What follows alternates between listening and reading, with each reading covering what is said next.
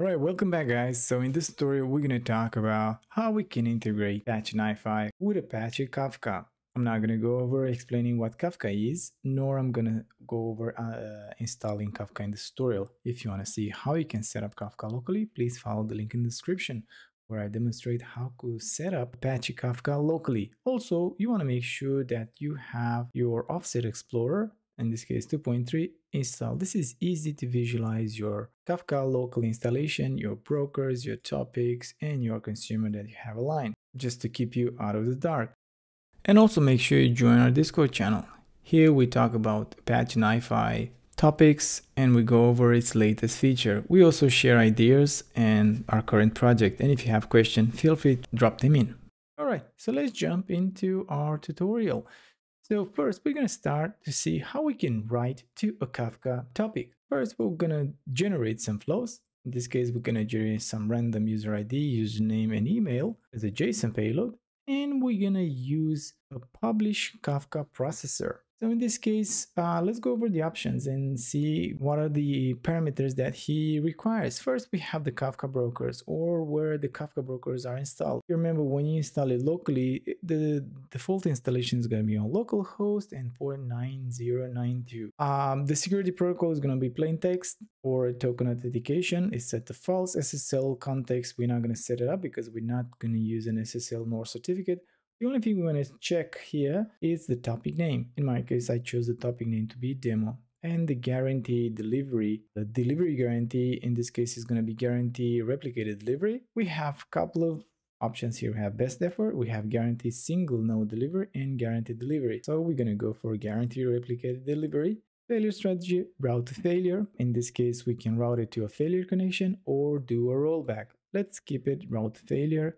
Use transaction true. We're not going to set a prefix. Attributes to send us headers. We're going to leave it as it is. The encoding is going to be UTF-8. Kafka key, we're going to leave it empty. And key attributes encoding UTF-8. Maximum request size. So the maximum request size is the size in bytes, corresponds to Kafka max request size. And the default value is 1 meg. The acknowledgement wait time is going to be 5 seconds. Max metadata wait time 5 seconds. Partitioner class, default partitioner. We have round robin, default partition, and expression language partition. This expression language partition is going to be a partition property that you have to set. For now, let's go for the default partitioner. Partitions, we're going to leave it as empty, and compression type, none. All right, so let's go ahead and write some data to this particular thing. Before we write this, what I'll do, I'll open a terminal, command line, and let's start a consumer. We're not going to use the read Kafka. Let's do it raw. First, let's run a single record. And let's set this publish. We see right now we're already getting the message. So actually, let's make it faster. So what we'll do here, we'll set it for every 1 second. So let's start it. So you can see that the messages arrive and they're written in Kafka right now. If we were to go to our Explorer, to Offset Explorer, and we go to our topics and we go to topics demo, double click on it and click on this play button, you see here we start to get our messages in. Now let's run again. We have, let's see how many we had so far, 19. So this one's there constantly going. All right, so let's stop this one. So we demonstrated so far how we can write to Kafka. We wrote 35 messages. What are the other options to write to a Kafka topic? So in this example, what we're going to do, we're going to provide it with the list. So the same payload, but in this case, it's going to be a list. So we have 4 items here. We're going to use a record writer in this case. So we have publish Kafka record. The publish Kafka record has similar configuration in terms of the extra parameter, but it has few differences here. It has a record reader and a record writer.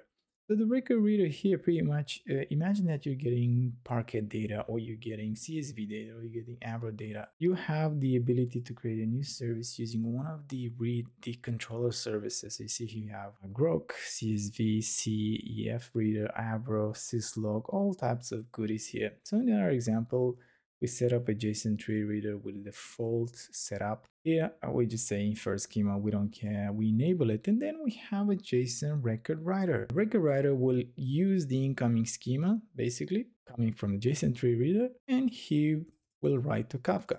For this example, we have a topic called demo record. So if you say here, let's run it once. See, we have a single record, and let's start the publish Kafka. A single record in a flow. But if we're gonna go into our topics and we look at the demo record, let's click on it and double click, refresh. So you see right now we have 4 messages in our Kafka.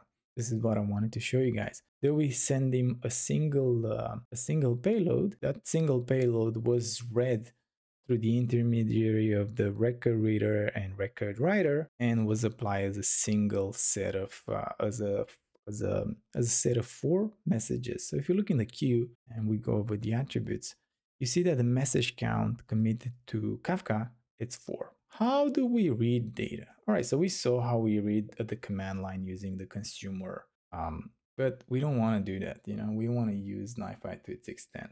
So we want to consume using a NiFi processor. So the way you do it is simple. We have the consume Kafka processor. This consume Kafka has the same properties as a previous processor. We have the Kafka brokers, the same connections and parameters. And this time we have the topic name that we want to read from. And you have to give your consumer a group ID. Basically, it's the identifier. A group ID is used to identify consumers that are within the same consumer group.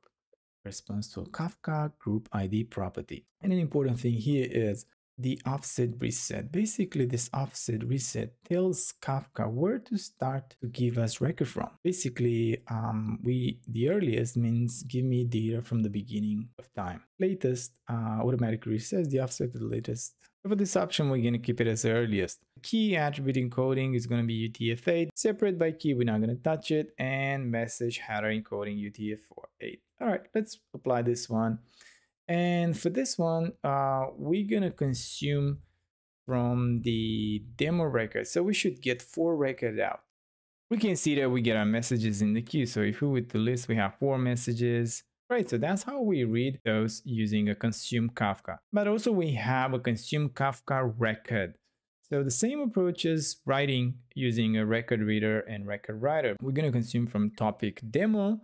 And we're going to tell it, okay, I want you to read the incoming data using this record reader. This is really useful when, for example, you have a schema registry or a Confluent schema registry, something that it pretty much handles the schema in between your Kafka producer and Kafka consumers. And in not in all the cases, this will be a JSON. In most of the cases, it will be an arrow or will be another type that will be there. So you will require to have a schema. In our case, we're going to use infer schema. Basically, it's going to read the payload and it's going to infer the schema. If you would have a schema registry, it would look something like this. So let's disable this processor. So it would be something like this. You're going to have a schema reference, in this case, Confluent schema reference. And this will be a service that you'll have to create. Where is my schema registry basically? So it has gonna have to be a service. You can either have a schema registry, which is gonna be local, a Confluent schema registry, or a Hortonworks schema registry. So if you go here and do a create, and if you navigate to it, the configuration is pretty straightforward. You have your location and SSL if you communicate through SSL or not, and some other information here, which we're not going to cover in this tutorial. Delete this one, go back to our configuration and change it to infer schema. Apply, enable. And now let's consume Kafka records. So this is going to be running maybe 5 seconds. Let's move it to 2. So let's apply, okay, and run. Right, so we can see here we have a single message right now in our flow. It's going to come as a list of messages. All right, so we saw how we can write to Kafka, read from Kafka. Now the final part is going to be how we can write to a Kafka sync. But what is a Kafka sync? Basically, we have this processor called put record that interacts with syncs, how we call them. So basically, a sync, it's a controller service that will connect to a particular Kafka broker, and this will be used as our sync. We are required to have a reader as the incoming, and in the Kafka configuration sync, let's go over it with configuration. Basically, it's similar in configuration as we have with Kafka write record. But in this case, we only have the record writer here. We don't have the record reader in the same setup. In this case, we're gonna write to a topic name called sync topic. So let's go ahead and push some records. So if you go to generate flow file, we have the same setup where we have 4 records. All right, so let's run this one. This is gonna run every 1 second. And we see we have 9 records. And let's start the put record. Put record, already added 9 records in.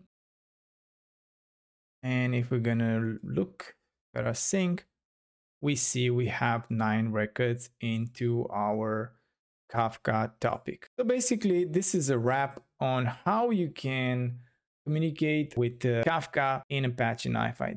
You guys are gonna find the link in the description with where you can download this templates. And if this was useful, consider subscribing or even join our Discord channel where we can have a chat about NiFi. I see you guys in the next tutorial.